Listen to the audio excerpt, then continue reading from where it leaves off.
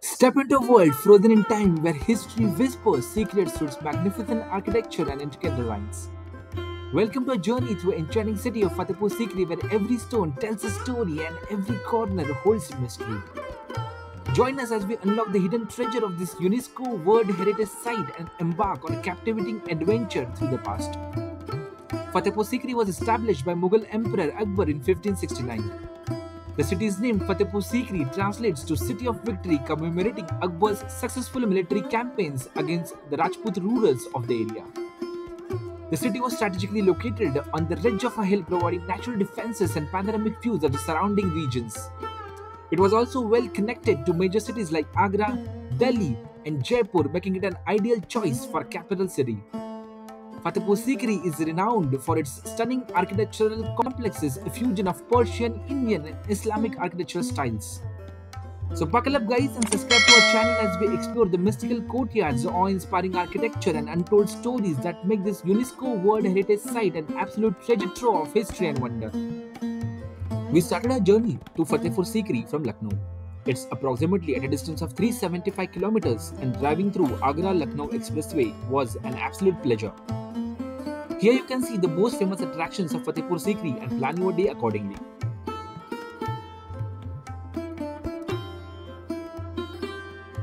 The Buland Darwaza, or the Gate of Magnificence, is one of the most impressive architecture marvel in Fatehpur Sikri. Emperor Akbar ordered the construction of Buland Darwaza in 1576 to commemorate his victory over Gujarat.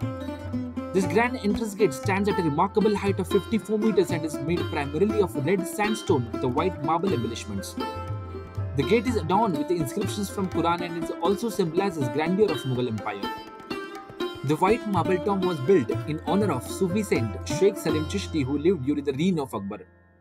The construction of the tomb began in 1580 and it took approximately 15 years to complete. It is said that Emperor Akbar, who had sought the saint's blessing for an heir, was blessed with a son who later became Emperor Jahangir. The tomb attracts pilgrims and visitors from various faiths who seek blessings and offer prayers at the shrine. The Jama Masjid in Fatehpur Sikri is a significant religious and architectural site. Built between 1571 and 72 during the reign of Akbar, the Jama Masjid was one of the largest mosques in India.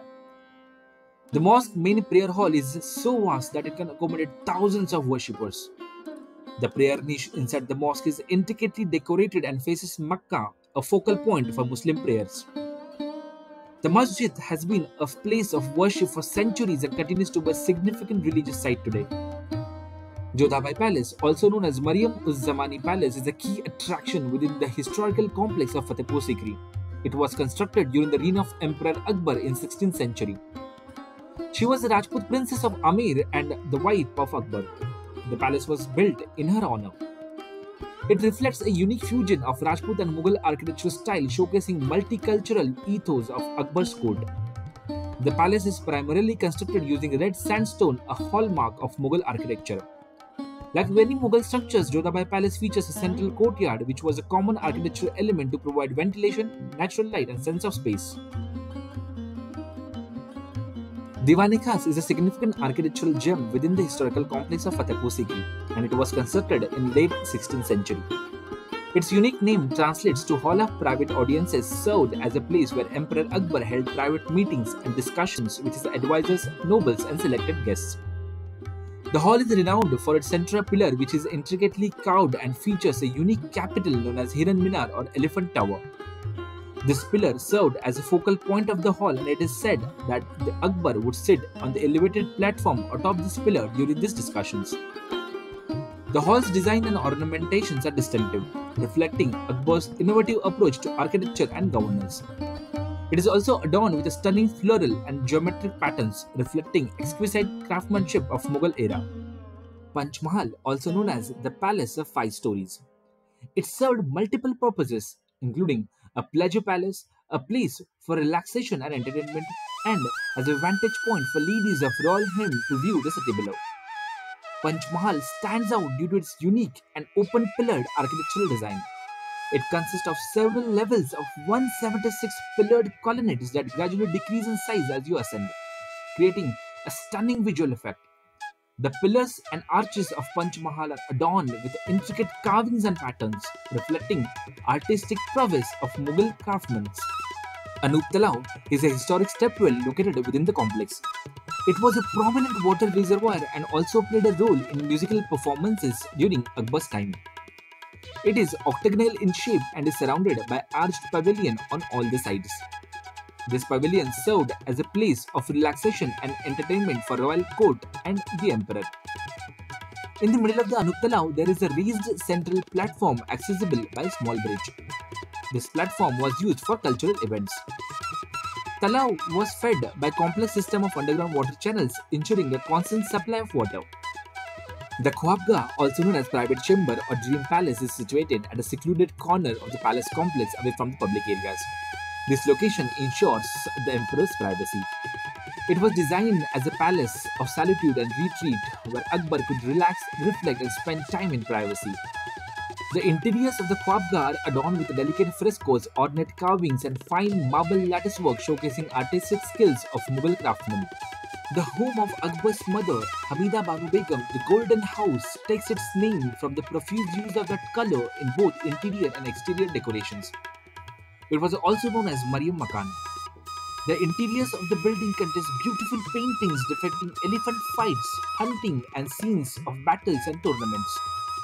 Ahead of a golden house, there is a palace dedicated to Raja Birbal, one of the Akbar's 9 trusted ministers and advisors. Birbal was known for his intelligence, wit and wisdom, and he held a prominent position in Mughal's court.